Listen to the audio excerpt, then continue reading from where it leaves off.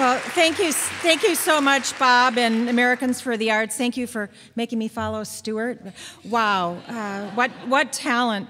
Thank you for Joan and the NEA. It's such an honor to be here with Yo-Yo Ma, Matt Sorum, of course my colleagues from the Congressional Arts Caucus, and Senator Harkin, who we're definitely going to miss here in the Capitol. We're here today because of the importance of arts, of course to the culture of our country, but also to our economy and to education. And I want to tell you just a little bit about the Bipartisan STEAM Caucus, a group of members in Congress who are here to raise the awareness of the importance of arts. Now, you hear a lot about STEM, science, technology, engineering, and math, and as a member of both the Science Committee and the Education Committee, I hear about that a lot. STEAM means the integration of arts, broadly defined, arts and design into the STEM learning. STEAM education uses arts and design skills and methods to help students more effectively learn STEM subjects. And you already know the connection between music and math. Integrating arts into the STEM disciplines helps students develop the ability to think outside the box. It helps engage students in education, but especially in STEM learning, and it keeps them in school.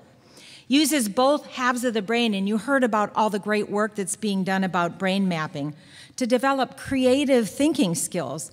We need that for an innovative global marketplace.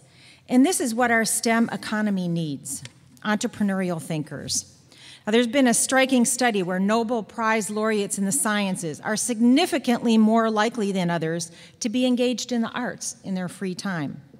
So I'm here to say, please, when you're talking around the Capitol today and tomorrow, please make sure that you're talking about the STEAM Caucus in your meetings and ask your representatives from both sides of the aisle to join this caucus where we're going to have these enhanced discussions about STEAM.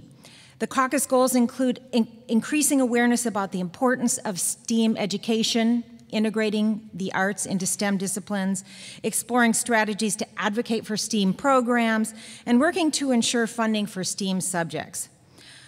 We'll be seeking creative ways to support the integration of arts into education, and I know I'm really pleased with Senator Harkin's announcement that that will be part of the ESEA reauthorization.